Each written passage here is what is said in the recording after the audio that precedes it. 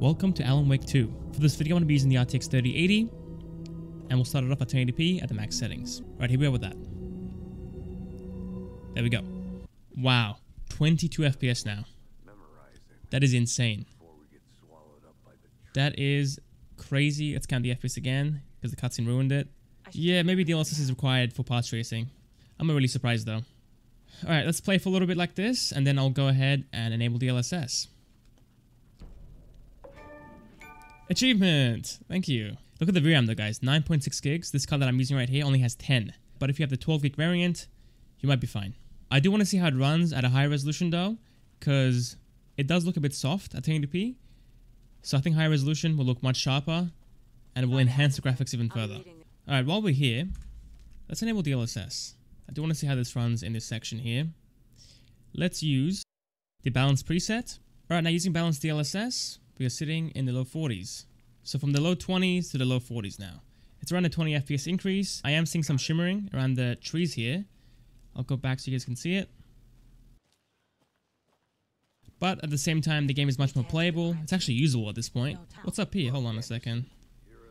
Any secrets by any chance? I knew it. Look at that. Game looks gorgeous, guys. Wow. Looks amazing even at 1080p. Audio cut that there. It's kind of weird. Alright, disabling RT now. Everything's disabled. Let's try again and see what this card can do. Alright, let's jump back into it. Alright, well I don't get a checkpoint, so I'm back into the start of the game again. But we are now sitting in the 60s. It's kind of the FPS. We are playing at the max settings obviously, so it's still quite intensive.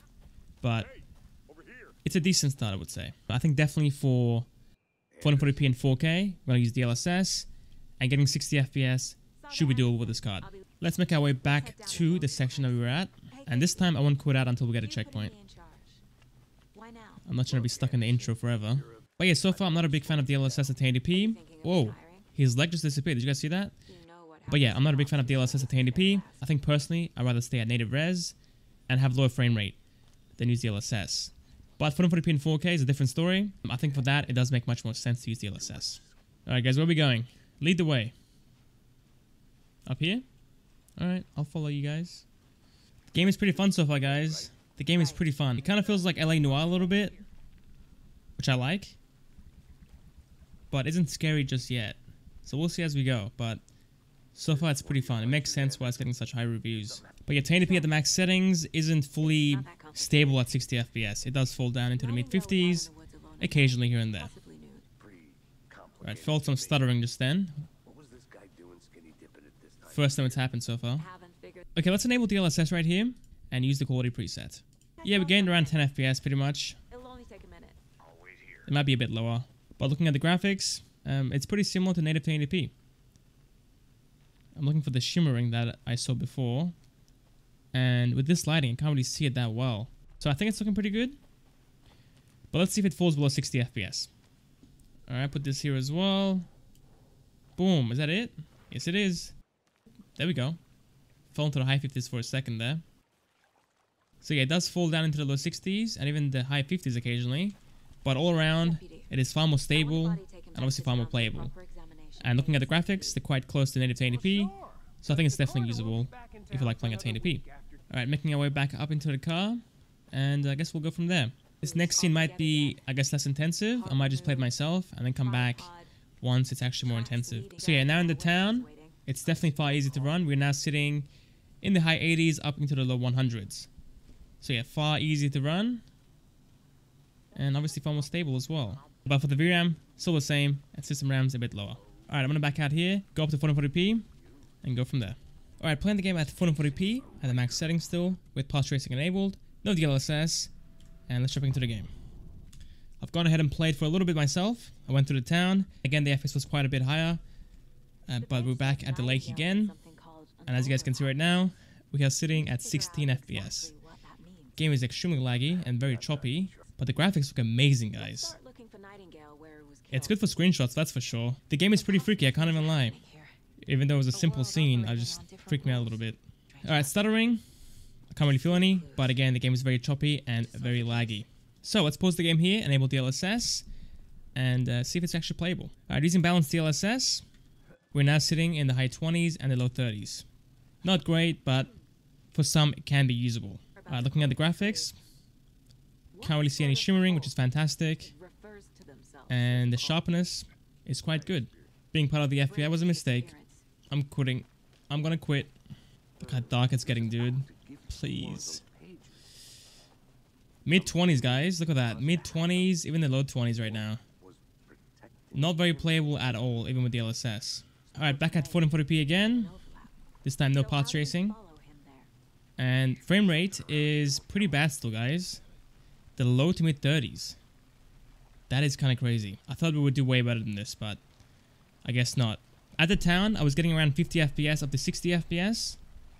But yeah, in this section right here, far more intensive, the mid-30s again, and the low 40s. It's kind of wild. So hopefully with DLSS, we can get 60 FPS at the max settings. If not, I'll play at the high settings and see if that's actually doable there. Alright, let's follow the footprints. This is looking kind of bad, guys. 40 FPS, and might get into a fight. Ugh, I don't like this. He went this way, and then down here as well. Alright, let's follow him along, I guess. It's getting so dark, dude. I don't like the pop-in, because I've had it happen a few times at this point, in the town and right here. But the overall, I guess, clarity looks fantastic. I love it. Alright, footprints still down here. Let's follow him. Ah, dude. The tracks lead into the water. Of course, I can't see his footprints now. Go from here. Oh my god, okay. I can feel something. A presence. That was uncalled for. Why? Finding some batteries for the flashlight, I guess, maybe. Dude. This is way too intense. Alright, let's pause the game here, enable DLSS. I want to get 60 FPS while I fight this guy, if he does actually appear. Let's use the balance preset again. Alright, using balanced DLSS, we're now in the high 40s instead of the mid to low 30s. We are pretty close to the 60s at this point, in the mid 50s and the high 50s occasionally, but still not quite there yet. So he went this way, I guess. Where's my teammate, by the way? Why did he just leave me? Is he dumb? I'm feeling some stutters happen as well, by the way. It's not smooth at all times. What is this thing over here? Yeah, that's what I'm wondering too. Portal, maybe? The game is really good, guys. Performance isn't perfect, obviously. It's quite intensive still. But the game is feeling very fun to play. And it's quite scary too. And again, it's 40 USD, so it's definitely cheaper than the other games. So it might be worth a pickup regardless for you. I don't know.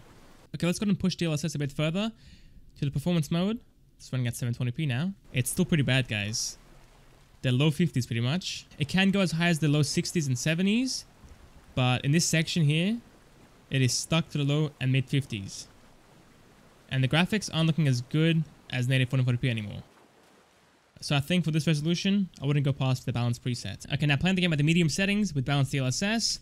Here we go with that. There we go. The game is doing much better, guys. Way better. We're now in the 80s. It's far more playable, and the graphics are still looking pretty good. So yeah, I think ideally do a mix of medium and high, as well as DLSS, and you should have 60 FPS and above with no issues at all. Alright, let's make our way back, and then I'm going to go and quit out, play the game at 4K. I won't do RT probably, because the game is already unplayable, at least with path tracing enabled, so imagine at 4K. It's going to be quite rough with this card, and honestly, I don't think it's doable at all. Alright, finally playing the game at 4K, no RT, no DLSS, we are playing at 20 FPS, guys. But look at the clarity here though. It looks incredibly sharp, looks amazing. It's not playable obviously, but maybe we can target 30 FPS with this one. Okay, I think the Witch's Hut was this way. And then left, right? Yeah, there we go. It's up here. For VRAM, we're sitting at 9.7 gigs. Max that pretty much. Oh no, what is this? Okay. Huh, fuse box. Following up on a lead. Keep checking in. Yeah, keep checking in. How about you stay with me next time, idiot? Got a fuse. People should really stop littering. Really? That's what you're gonna say? There's a cult nearby. Alright, let's go back. Game is so stuttery though, guys. Very choppy all around. Let's use the fuse box. Boom. We got light. Right? Surely, please. Or is the door open? Okay, why did you charge in like that? It's a break room. It's a safe space. We can save the game. Ah, that feels good. Let's enable DLSS. Obviously, it won't be playable at 20 FPS. And let's play at the performance preset. Alright guys, playing at 30 FPS now. Can go as high as the 40s, but yeah, it's definitely far better. The game actually feels playable at this point. There we go, the 40s right here. It's pretty inconsistent, unfortunately, but again, it's still playable at this kind of frame rate. Alright, playing at the medium preset. Here we are with that. Again, no RT and all that. Looking pretty good. Much better, guys. Way better. They're low 50s now. I think we sat around the 30s here, the low 30s. From the max settings to the medium settings. Massive improvement. Game feels much better. So it's really up to you. If you want to play the game at 30 FPS, then use the max settings with DLSS. But if you want to get 50 to 60, then use medium or even low. But I wouldn't use low, to be honest. Not really good for that.